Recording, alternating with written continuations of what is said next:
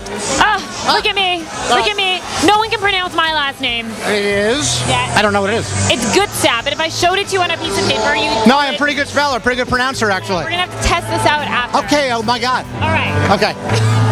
So how long have you been living in the States? Living. Well, different question. Living in the States? Yeah. I've been in the States 34 years. Wow, crazy. You've only been living for 20. That's amazing. Oh my God. It's incredible. So being in the States for a long time, do you still feel... I'm legal. By the way, I am legal. I want nothing from you. I was going to say, I'll marry you. Do you feel a connection still to Canada, having been living in the States for so long? I do. I speak to my parents all the time. I go home a lot for the Jewish holidays, which has nothing to do with being Canadian.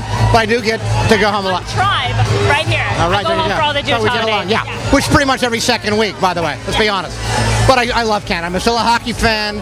I follow the Washington Nationals because I used to be the Montreal Expos. I basically hate them, but I still feel they're sort of like the Expos, so I have to follow them. That's being a true Canadian. I'm a lunatic is what I'm trying to tell you.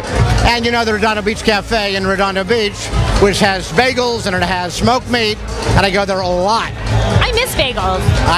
Me too. They have them here. They don't count. And what's great is when you meet people from here, they go, oh, like Montreal has bagels? Well, I've had all of them. I had New York, LA, and Montreal. I can argue. You've only had LA, so how can you tell me Montreal bagels can't be good, right? Are you with me? My Zadie freezes Montreal bagels. How many TV shows would have the word Zadie, is what I want to say. Sounds like the name of your dog. Yeah. Zadie, come here, Zadie. Yeah, I know. Here, Zadie. What?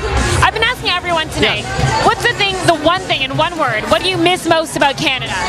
Freezing. Shoppers Drug Mart. I have a lot of hair. I can deal with it. I'm okay. I'm insulated at all times.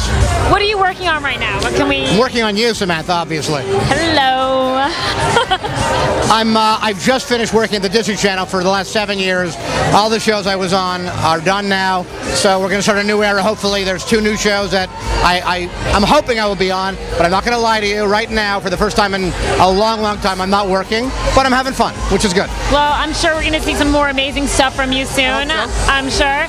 Let's wish Canada a happy birthday. Okay, by the way, Canada's 144, but in LA says it's 123. Because so lying. But you're right, yeah. So lying. Happy birthday, Canada. I'm 17. Happy birthday, Canada.